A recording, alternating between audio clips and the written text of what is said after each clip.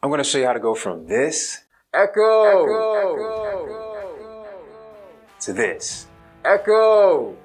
We'll also go over the difference between echo and reverb, their causes, popular myths surrounding them, and the steps to take to actually treat both of them. So without further ado, let's go. To understand echo and reverb, first you must understand sound. Sound is basically energy that travels in all directions from one source.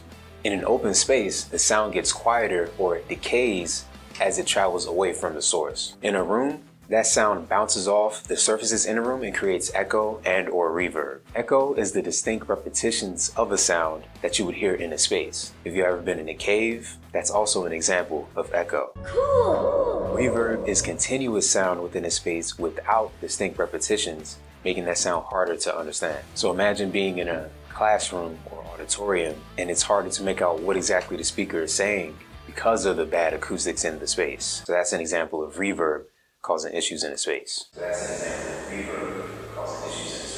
Now, let's talk about some common causes of echo and reverb in a space. The first cause is having extremely large rooms. When you have a large room, sound has more time to travel throughout that space and bounce off hard surfaces. And that brings us to our next cause of echo and reverb, which is hard surfaces. When sound bounces off those hard surfaces, where you have a metal space, even if it's just drywall, or if you're in a cave, for example, that sound bounces back, and that's what you hear as echo or reverb. Similarly, if you have tall ceilings, that also can be an issue, because that allows more space for sound to travel uninterrupted, creating more echo and reverb in the space. Now let's get into the myths surrounding echo and reverb and improving the acoustics in your space. First of all, you definitely don't want to just hang curtains or blankets or even put egg cartons on your walls thinking that will reduce the reverb and echo in your space. These things aren't thick enough to actually absorb the sound that is present in your space, especially when you're in a big space.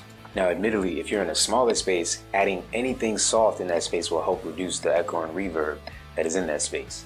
That is why when you're in a closet, for example, it sounds a lot better than when you're in your open hallway, because that closet is full with clothes and other materials that is absorbing the sound in that space. The next myth is putting bookshelves in your space. Some people think that adding bookshelves in your space will help absorb sound somehow, but this just isn't going to work. Bookshelves are hard wood surfaces that reflect the sound and make the echo and reverb problem in your space much worse. The next myth when it comes to improving echo and reverb in a space is plants. Some people think that adding a whole bunch of plants in your space is going to improve the echo and reverb, but this just isn't true. There are no plants out there that will absorb sound within a space. Now let's move on to how to actually reduce the echo and reverb in your space. This can be done in two ways. The first way is through diffusion.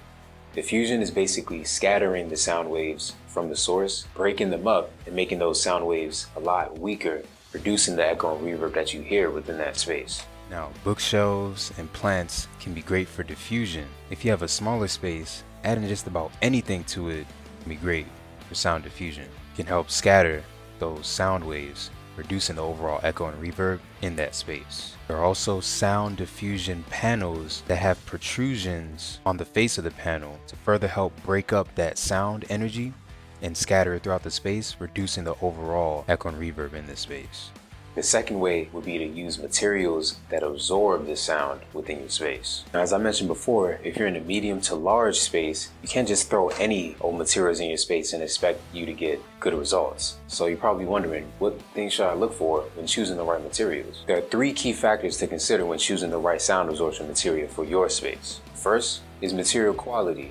Understand that some materials are more absorptive than others. The second thing you should consider is the thickness of the materials that you're choosing. Thicker materials will absorb more sound, especially at lower frequencies. And then the third thing you should consider is, of course, the aesthetics, how it looks in your space. We have acoustic panel options that will fit any budget, aesthetic, and acoustical needs. Now at this point, you're probably wondering, how much material do I need in my space? Great question. Depending on the dimensions of your space, what your walls, floors, and ceiling are made of, and also what the room will be used for. That will determine how much material you need in order to get the desired reverb time that you need for your space.